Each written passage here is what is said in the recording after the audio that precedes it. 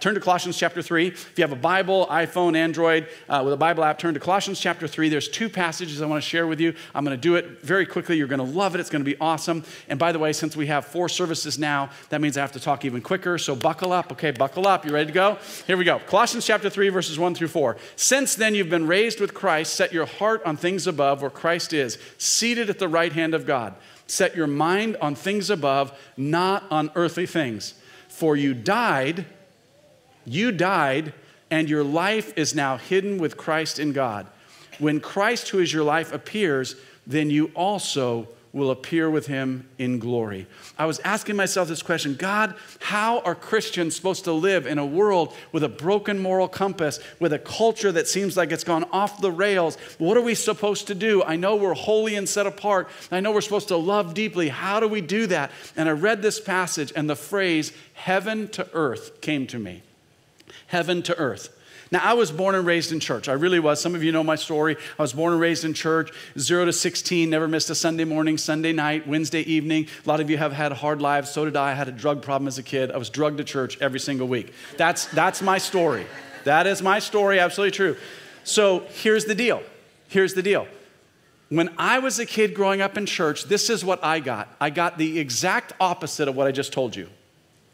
I did not live as a Christ follower for many, many, many years in this way. I lived from earth to heaven.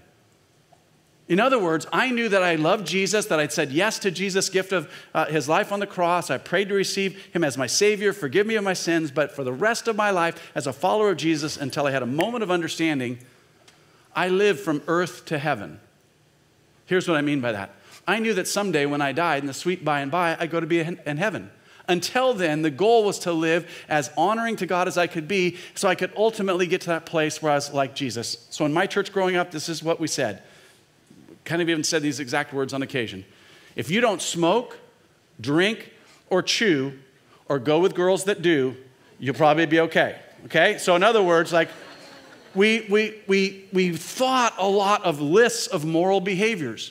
And we thought a list of things that we should and shouldn't do, and said we should live from earth to heaven. The Bible is clear that once you receive Christ, your life has been exchanged. You've gotten an upgrade, and you are to bring heaven to earth. Not work really hard on earth to try to earn your way into heaven. I think I told you about this. It happened about 2 years ago. It was in this city, in Citrus Heights. In my role as president of Jessup, I speak to a lot of chambers of commerce.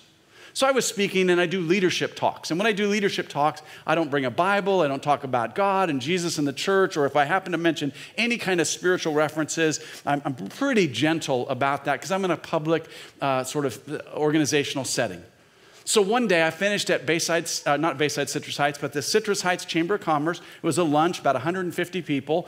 And I finished my talk on leadership, and a man came up to me afterwards and gave me one of the greatest compliments I've received. He said, Dr. Jackson, thank you for the leadership stuff. That was really interesting. I enjoyed that. It was great.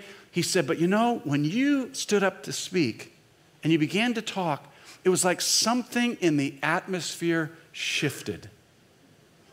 Oh, folks, it was like a God moment. That immediately touched my heart. And I said, that is what I want to do. I want to be part of bringing heaven to earth. People may not know how to describe it, but in your family, in your neighborhood, in your community, you're supposed to bring heaven to earth. How many of you know the address of this church is not an accident? It's an assignment. Citrus Heights, Orangevale, Antelope, Fair Oaks, all the communities that this church family touches, that is not an accident. It's not just like a quirk of address. It's your assignment. Your assignment is to bring heaven to earth. Your workplace is not an accident. It's an assignment. You have to shift the atmosphere of that setting. You bring heaven to earth. You are China. Every atmosphere that you walk into gets an upgrade.